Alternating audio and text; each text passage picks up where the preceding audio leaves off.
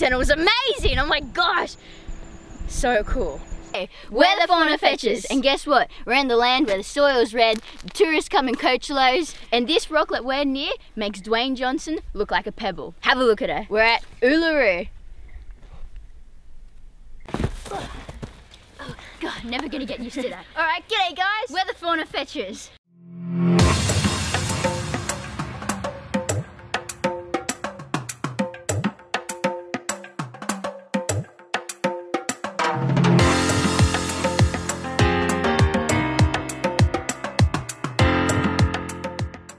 Let's go.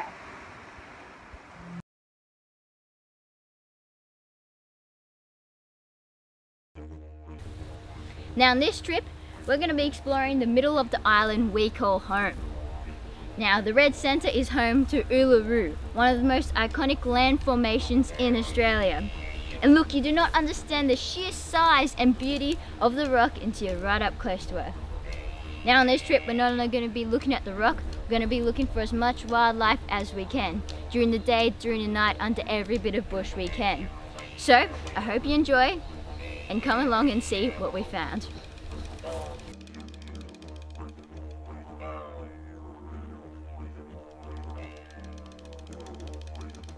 Oh hey guys, alright, so we're just coming back from Uluru today.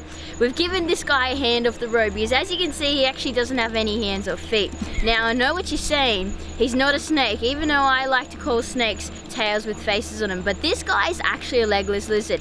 Now there's a few ways to tell in between snakes and legless lizards because obviously it's a little bit confusing. This guy does actually have a little bit of a flap as a feet, poor fella, what can you do? Now one thing about lizards is that they do have external ear holes, alright? So if you were to come in close, you can actually see a hole in the side of their face where they can hear external noises. Alright, another thing is that most lizards actually have fleshy tongues, just like us, except for these sneaky monitors and goannas. Alright, there's a couple ways that you can tell in between a snake and a legless lizard. What a ripper he is. See you later, little buddy.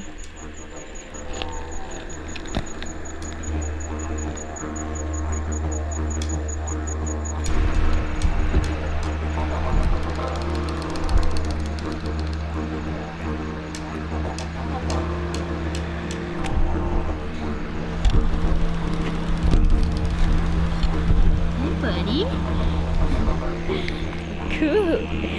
He is adorable. Look at those eyelids. Another reptile. Have a look at this guy. He's only small. This is a gecko.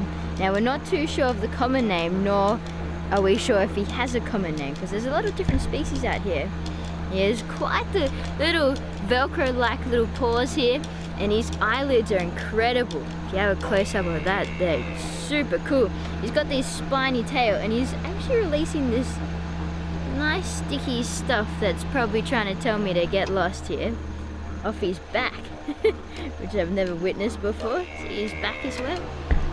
And his nice little yellow tail. Now we found him on the road, another thing to look out for, and he was probably hunting these moths you can see flying around. Like everything else we catch, we're gonna let him go. So let's see if he goes fast.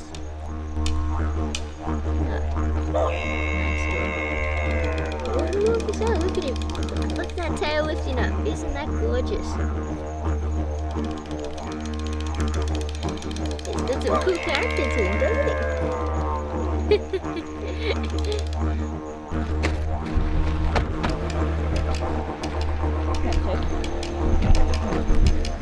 That's a different one.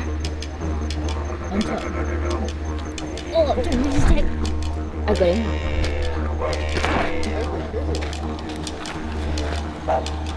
Just wait until that car goes past. Oh, get him, on top.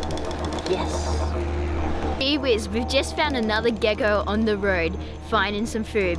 He's the second one for the night, and it just goes to show how many reptiles we have in Australia, no matter where you are. Now it's time to get going, because we're gonna try and find some more.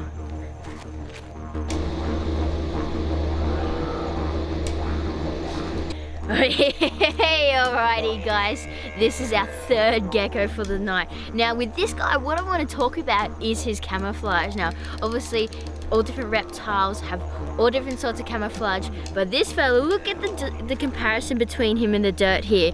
You can imagine him nicely camouflaged in that dirt there, waiting for that prey to fly around him, also avoiding any sort of predators catching him. All right, what a cool little bloke he is. We'll let him go now so I can't see him again. All right, let's do it.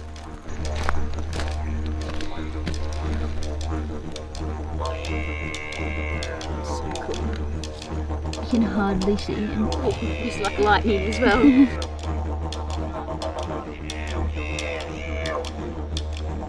Alright guys, so look what's around me. Bugs. You know what bugs do? They play a vital part in our ecosystem. Alright, they are the food source for so many fauna in this area. Yes, they're annoying. Yes, they fly in my mouth. Yes, they get in the car.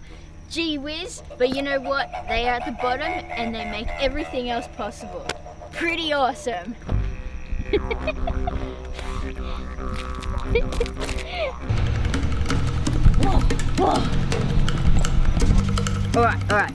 Alright, have a look at this. Okay, we got him. Very exciting. This is one of the snakes we've been looking for while we've been here in Uluru, okay? We've been driving on the roads at night. This is when you're gonna mainly see them. They're very populated in this area. This is a juvenile mulga snake, okay? Very cool little snake indeed. And they are very venomous. I'm talking number 17 in the world, okay? Top 20, okay? They're quite a large venomous snake here in Australia. They get about 3 meters long, okay? And they get really thick. They're one of our thickest snakes in Australia. Now these guys were commonly known as our king brown, but they're actually more closely related or in our black snake family. So if we get bitten by this bloke, we would receive black snake antivenin. I look at the speed of this guy. Look at him go.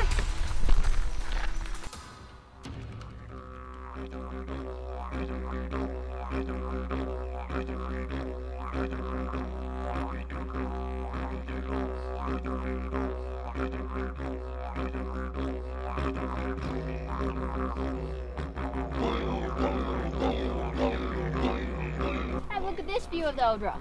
Stunner. And look at this beauty. Not you. Oh, yes? These are the ogres, translating to many heads. I can see why they call it that. Now this is why you'd come to this part of Australia. It's a beautiful spot to visit.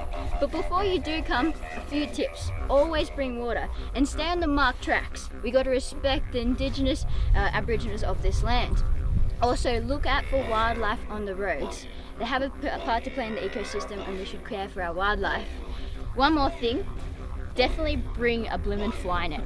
Let's get out of here. Be a next time trip on the list, yeah.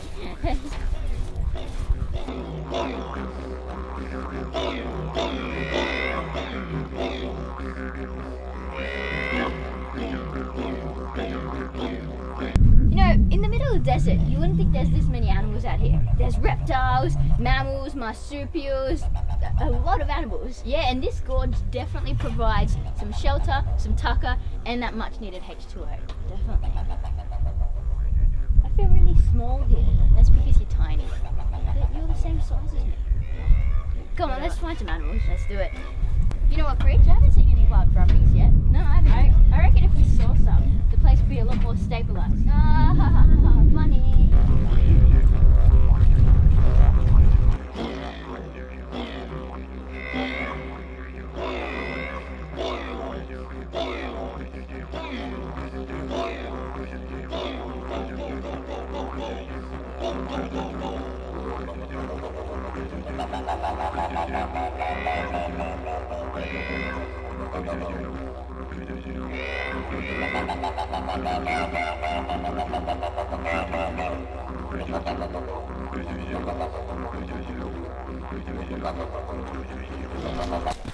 Oh, alright, so during the trip we were looking for one particular reptile, and this animal is super iconic to Australia's outback. This was the thorny devil.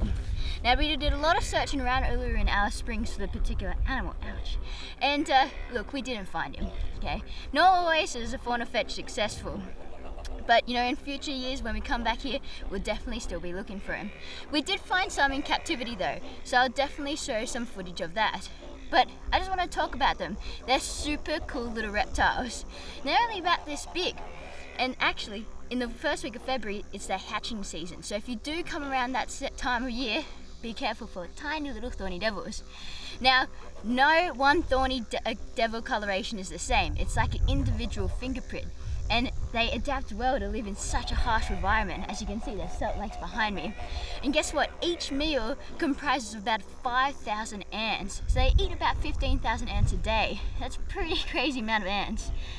Pretty yucky, smelly as well.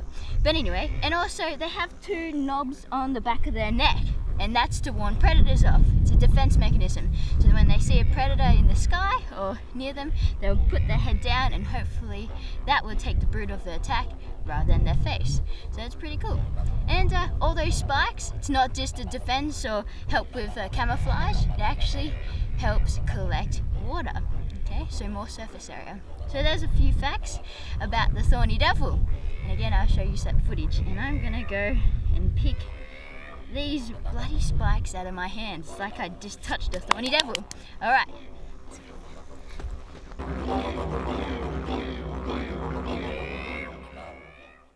Warning, the following images may be graphic to some people. Viewer discretion is advised. It was so sad to see so much of our native wildlife killed on the roads surrounding Uluru. And I think we should all take this as a wake-up call. So whether you're driving around on our local roads, or you're on a holiday, or you're just simply passing through an area, slow down, look out for our wildlife, and take some responsibility. If you see an injured animal on the road, call the right people that can help.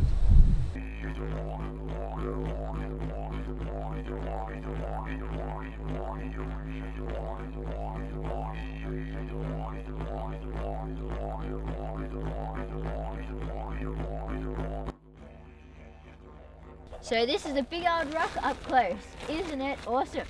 Fantastic. Now, doing the research, because we've been here, my favorite fun fact about this rock is that it stands 348 meters above the ground. But that's just the tip of the iceberg, literally. It actually goes 2.5 k's underneath the soil. Better start digging. That's pretty cool. You know what, Bridge? I reckon this is how Australia got their obsession with big things. You know, think about it. We've got the big prawn down our way, or up our way. We've got the big banana. They're thinking about putting a big Milo tin somewhere. And in the center of Australia, we've got the big rock. So it's Uru from Uluru. We're the fauna fetchers, and we're literally flying out.